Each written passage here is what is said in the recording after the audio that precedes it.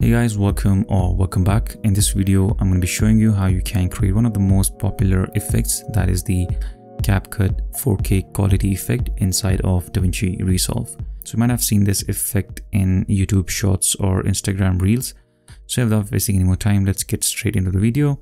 We'll just drag and drop in our clip onto the timeline. I'll be using this clip and I'll just zoom into this like that, and we will just duplicate this clip. Hold the Alt key or the Option key if you are on Mac and just drag this clip onto a new track. This will create a video track 2, and on this clip at the top we will apply a couple of effects. First effect we will apply is the invert effect. So make sure you are in the open effects over here. You will see the invert color effect. Just drag and drop it on this clip which is at the top. The second effect we are going to apply is Gaussian blur.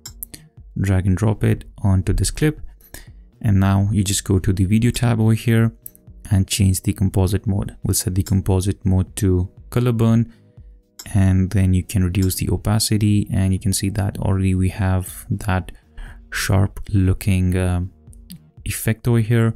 And I think you are pretty much done, but now you can see that the scene is a bit more dark and we want to just brighten the scene up a bit. For that we will just go to the generators over here and search for the solid color generator.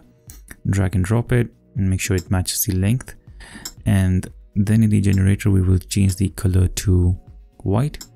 Click on OK, and then in the settings we will change the composite mode again. So from this list we'll click on it and we'll choose overlay. You can simply hit the O key on the keyboard and we'll just select overlay blend mode or the composite mode. Select that, and then you can see that it brightens up the whole scene over here. If it's too bright you can control the opacity right over here, and then also in the effects you can control the sharpness, overall sharpness. If you increase the opacity you can like control how much you want it to be. So that is pretty much it. That's how you can create this cool 4K quality effect inside of Davinci Resolve. Thank you so much for watching. I hope this was helpful. See you guys in the next one.